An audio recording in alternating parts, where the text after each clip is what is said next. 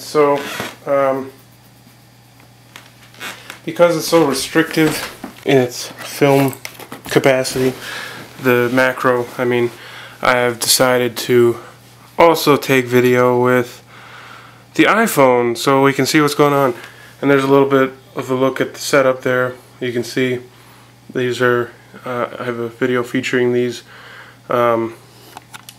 extension tubes that are pretty good. So these are the two scorpions. That's the male there on top, and if you're looking through the iPhone, there's the female underneath. And so it's pretty cool to see through macro.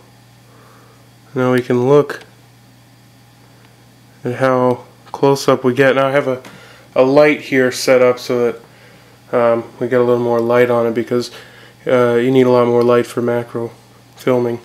So this is the male, and let's get a look at the female.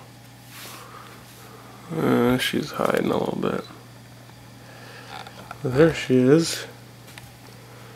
There's her post-abdomen there. See the stinger. So this is a smaller scorpion species than I'm used to. I've never kept any this small before. I've only ever had the emperors, which are huge. And actually, baby emperor is about the size of the male here. Give you a he's a little bigger actually, I suppose, but to give you some kind of perspective, he's probably, probably close to a yearling emperor. They don't grow too fast, but I would say that's probably a good, accurate estimate. I'm trying to get the lighting to be a little better. So, pretty cool. I really love this macro lens. It's something else. Let's see if we can get even more light in there. There we go. Yeah, check that out.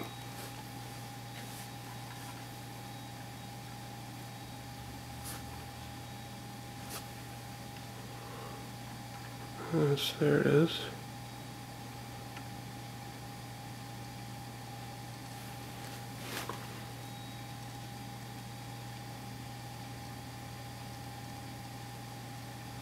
It's pretty sensitive.